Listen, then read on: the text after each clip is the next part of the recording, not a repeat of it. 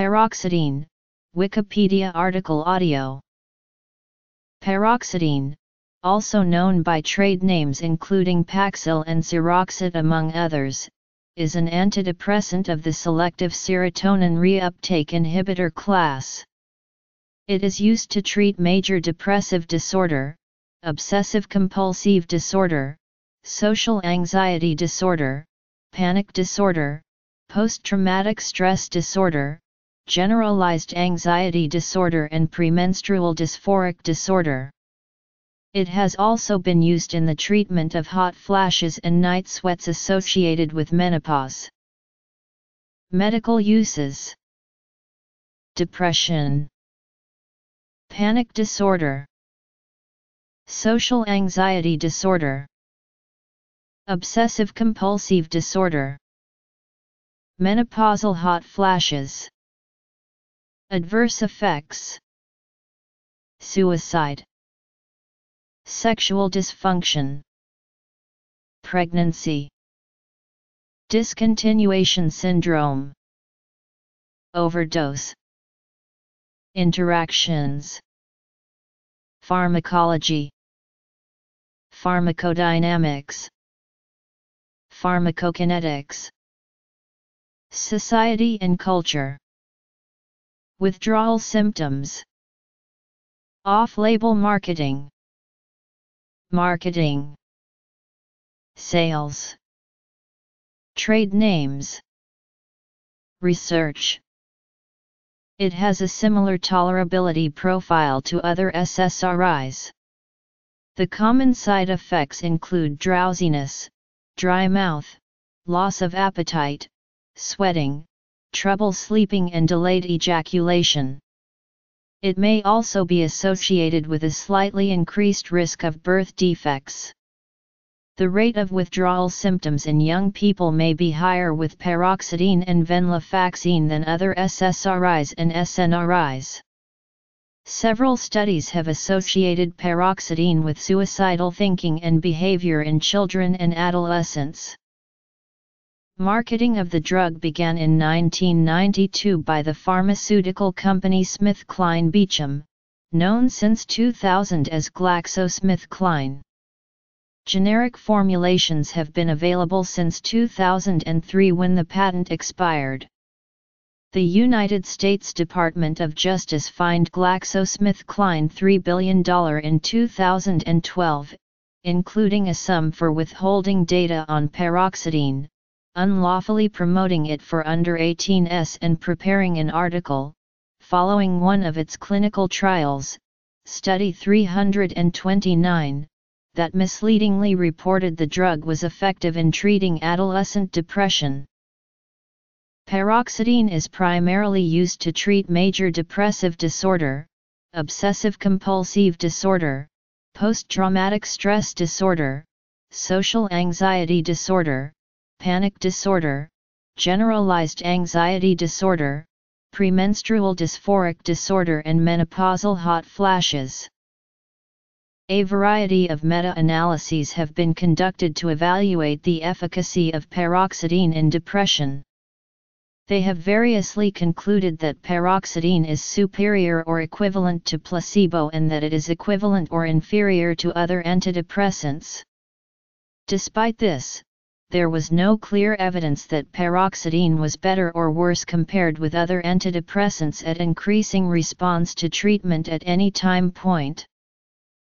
Paroxetine was the first antidepressant formally approved in the United States for the treatment of panic disorder. Several studies have concluded that paroxetine is superior to placebo in the treatment of panic disorder. Paroxetine has demonstrated efficacy for the treatment of social anxiety disorder in adults and children. There was a significant improvement in scores on the Leibovitz Social Anxiety Scale and Social Phobia Inventory compared with placebo. It is also beneficial for people with co-occurring social anxiety disorder and alcohol use disorder. Paroxetine is used in the treatment of obsessive-compulsive disorder. Comparative efficacy of paroxetine is equivalent to that of clomipramine and venlafaxine. Paroxetine is also effective for children with obsessive-compulsive disorder. On June 28, 2013, the U.S. Food and Drug Administration approved low-dose paroxetine for the treatment of moderate to severe vasomotor symptoms such as hot flashes and night sweats associated with menopause. Randomized controlled trials have shown modest relief in such cases. At the low dose used for menopausal hot flashes, side effects are similar to placebo and dose tapering is not required for discontinuation. Paroxetine shares many of the common adverse effects of SSRIs, including nausea 26%, diarrhea 12%, constipation 14%, dry mouth 18%, somnolence 23%, insomnia 13%, headache 18%, hypomania 1%, blurred vision 4%, loss of appetite 6%, nervousness 5%, paresthesia 4%, dizziness 13%, asthenia, tremor 8%, sweating 11%, and sexual dysfunction. Most of these adverse effects are transient and go away with continued treatment. Central and peripheral 5-HT3 receptor stimulation is believed to result in the gastrointestinal effects observed with SSRI treatment. Compared to other SSRIs, it has a lower incidence of diarrhea, a higher incidence of anticholinergic effects, sedation/somnolence/drowsiness, sexual side effects, and weight gain. Due to reports of adverse withdrawal reactions upon terminating treatment, the Committee for Medicinal Products for Human Use at the European Medicines Agency recommends gradually reducing over several weeks or months if the decision to withdraw is made. See also discontinuation syndrome. Mania or hypomania may occur in 1% of patients with depression and up to 12% of patients with bipolar disorder. This side effect can occur in individuals with no history of mania, but it may be more likely to occur in those with bipolar or with a family history of mania. Like other antidepressants, paroxetine may increase the risk of suicidal thinking and behavior in children and adolescents. The FDA conducted a statistical analysis of paroxetine clinical trials in children and adolescents in 2004 and found an increase in suicidality and ideation as compared to placebo, which was observed in trials for both depression and anxiety disorders. In 2015, a paper published in the BMJ that reanalyzed the original case notes argued that in Study 329, assessing paroxetine and imipramine against placebo in adolescents with depression, the incidence of suicidal behavior had been underreported and the efficacy exaggerated for paroxetine. Sexual dysfunction, including loss of libido, anorgasmia, lack of vaginal lubrication, and erectile dysfunction, is one of the most commonly encountered adverse effects of treatment with paroxetine and other SSRIs. While early clinical trials suggested a relatively low rate of sexual dysfunction, more recent studies in which the investigator actively inquires about sexual problems suggest that the incidence is higher than 70%. Symptoms of sexual dysfunction have been reported to persist after discontinuing SSRIs, although this is thought to be occasional.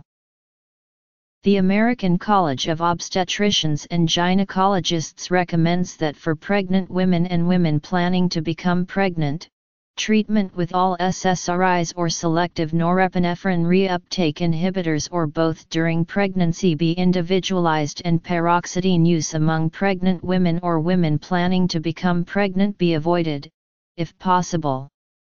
According to the prescribing information, epidemiological studies have shown that infants born to women who had first trimester paroxetine exposure had an increased risk of cardiovascular malformations, primarily ventricular and atrial septal defects. In general, septal defects range from those that are symptomatic and may require surgery to those that are asymptomatic and may resolve spontaneously. If a patient becomes pregnant while taking paroxetine, she should be advised of the potential harm to the fetus. Unless the benefits of paroxetine to the mother justify continuing treatment, consideration should be given to either discontinuing paroxetine therapy or switching to another antidepressant. These conclusions are supported by multiple systematic reviews and meta-analyses that found that, on average, the use of paroxetine during pregnancy is associated with about 1.5–1.7-fold increase in congenital birth defects, in particular, heart defects. Many psychoactive medications can cause withdrawal symptoms upon discontinuation from administration. Evidence has shown that paroxetine has among the highest incidence rates and severity of withdrawal syndrome of any medication of its class. Common withdrawal symptoms for paroxetine include nausea, dizziness, lightheadedness, and vertigo, insomnia, nightmares, and vivid dreams, feelings of electricity in the body, as well as crying and anxiety. Liquid formulation of paroxetine is available and allows a very gradual decrease of the dose, which may prevent discontinuation syndrome. Another recommendation is to temporarily switch to fluoxetine, which has a longer half-life and thus decreases the severity of discontinuation syndrome. Acute overdosage is often manifested by emesis, lethargy, ataxia, tachycardia, and seizures. Plasma, serum, or blood concentrations of paroxetine may be measured to monitor therapeutic administration, confirm a diagnosis of poisoning in hospitalized patients, or to aid in the medico-legal investigation of fatalities. Plasma paroxetine concentrations are generally in a range of 4,400 μg/L in persons receiving daily therapeutic doses and 202,000 μg/L in poisoned patients. Post-mortem blood levels have ranged from 1,4 mg/L in acute lethal overdose situations. Along with the other SSRIs, sertraline, and fluoxetine, paroxetine is considered a low-risk drug in cases of overdose. Interactions with other drugs acting on the serotonin system or impairing the metabolism of serotonin may increase the risk of serotonin syndrome or neuroleptic malignant syndrome-like reaction. Such reactions have been observed with SNRIs and SSRIs alone, but particularly with concurrent use of triptans, MAO inhibitors, antipsychotics, or other dopamine antagonists. Paroxetine might interact with statins, resulting in increased blood glucose levels. This was demonstrated in a small retrospective study and needs confirmation in a prospective study. The prescribing information states that paroxetine should not be used in combination with MAOI, or within 14 days of discontinuing treatment with MAOI, and should not be used in combination with pimozide, thioridazine, tryptophan, or warfarin. Paroxetine interacts with the following cytochrome P450 enzymes. Paroxetine is the most potent and one of the most specific selective serotonin reuptake inhibitors. It also binds to the allosteric site of the serotonin transporter, similarly, but less potently, than escitalopram. Paroxetine also inhibits the reuptake of norepinephrine to a lesser extent. Based on evidence from 4 weeks of administration in rats, the equivalent of 20 mg paroxetine taken once daily occupies approximately 88% of serotonin transporters in the prefrontal cortex. Paroxetine is well absorbed following oral administration. It has an absolute bioavailability of about 50%, with evidence of a saturable first-pass effect. When taken orally, it achieves maximum concentration in about 6–10 hours and reaches steady state in 7–14 days. Paroxetine exhibits significant interindividual variations in volume of distribution and clearance. Less than 2% of an oral dose is excreted in urine unchanged. Paroxetine is a mechanism-based inhibitor of CYP2D6. GlaxoSmithKline has paid substantial fines, paid settlements in class action lawsuits, and become the subject of several highly critical books about its marketing of paroxetine, in particular the off-label marketing of paroxetine for children, the suppression of negative research results relating to its use in children, and allegations that it failed to warn consumers of substantial withdrawal effects associated with use of the drug. In 2002, the U.S. FDA published a warning regarding severe discontinuation symptoms among those terminating paroxetine treatment, including paresthesia, bad dreams, and dizziness. The agency also warned of case reports describing agitation, sweating, and nausea. In connection with a Glaxo spokesperson's statement that withdrawal reactions occur only in 0.2% of patients and are mild and short-lived, the International Federation of Pharmaceutical Manufacturers Associations said GSK had breached 2 of the federation's codes of practice.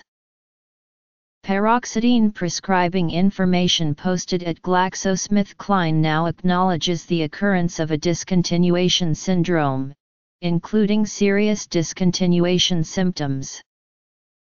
In early 2004, GSK agreed to settle charges of consumer fraud for $2.5 million. The legal discovery process also uncovered evidence of deliberate, systematic suppression of unfavorable Paxil research results.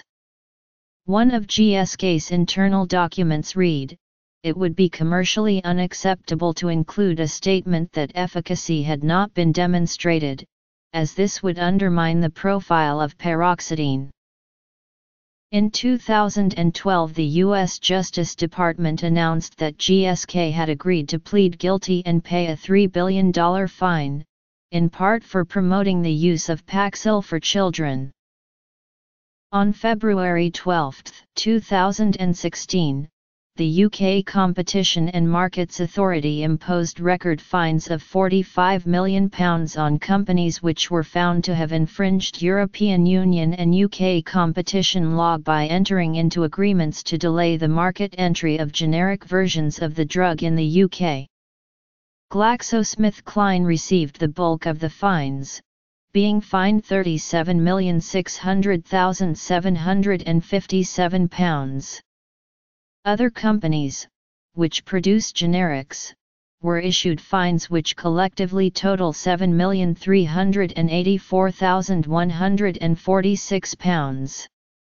UK Public Health Services are likely to claim damages for being overcharged in the period where the generic versions of the drug were illegally blocked from the market, as the generics are over 70% less expensive. GlaxoSmithKline may also face actions from other generics manufacturers who incurred loss as a result of the anti-competitive conduct. On April 18, 2016, appeals were lodged with the Competition Appeal Tribunal by the companies which were fined. CYP2D6, for which it is both a substrate and a potent inhibitor, CYP2B6 inhibitor, CYP3A4 inhibitor, CYP1A2 inhibitor, CYP2C9 inhibitor, CYP2C19 inhibitor. In 2007, paroxetine was ranked 94th on the list of best-selling drugs, with over $1 billion in sales. In 2006, paroxetine was the 5th most prescribed antidepressant in the U.S. retail market, with more than 19.7 million prescriptions. In 2007, sales had dropped slightly to 18.1 million, but paroxetine remained the fifth most prescribed antidepressant in the U.S.